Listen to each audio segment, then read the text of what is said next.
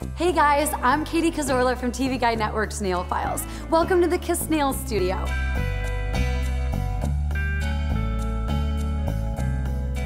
Today I'm going to be showing you some of my very own tips and tricks using Kiss Nail Dress to create some really fun designs. One of the things I love most about these products is you can totally customize your manicure.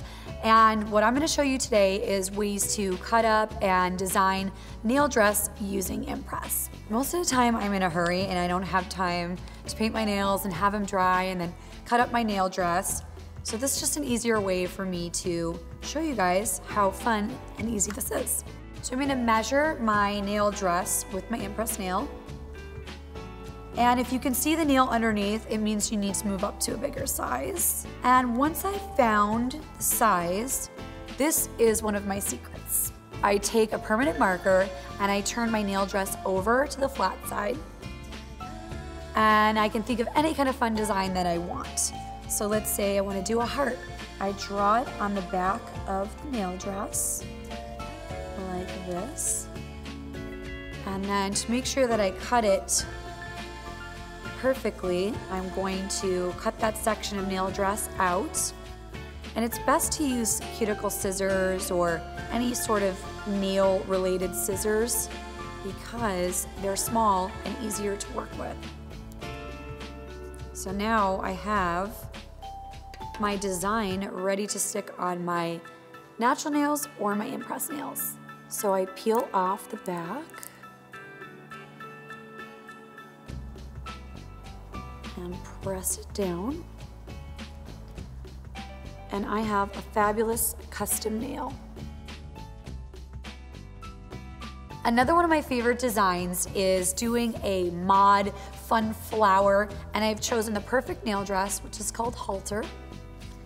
And I take my permanent marker, and I think I'm gonna do something kind of fun and whimsical to match the nail dress. So once I've drawn my fun flower, cut that section of the nail dress out to make it easier to cut your pattern out, and just follow along the lines again. And you can mix and match your nail dress. It doesn't have to be all flowers or all hearts on your nails.